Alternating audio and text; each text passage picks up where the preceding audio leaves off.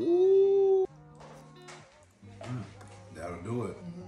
The perfect garlic mash. Let's ride. So first we're gonna start off by peeling and dicing our potatoes into equal 1-inch cubes, but you know, that's easier said than done. So if they're not even, it's not gonna kill you.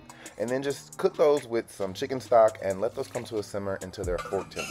Now this is the important part. This is the butter mixture that we wanna put in there. So basically it's just gonna be some heavy cream, butter, some thyme, and a little bit of my Bayou City garlic pepper seasoning, which you can get on my website, www.kobecash.com. Now that the potatoes are done, we're gonna check to see if they're correct, and they are because they just fell apart like that. Taste them. Major key, it's a ricer. Let's cut to close up. Now, this is super important because ricers keep them from being lumpy, and nobody want no lumpy mashed potatoes. Strain your cream mixture and just add it to potatoes until they're nice and smooth. Top it with a little bit of butter and some chives. You good to go, baby.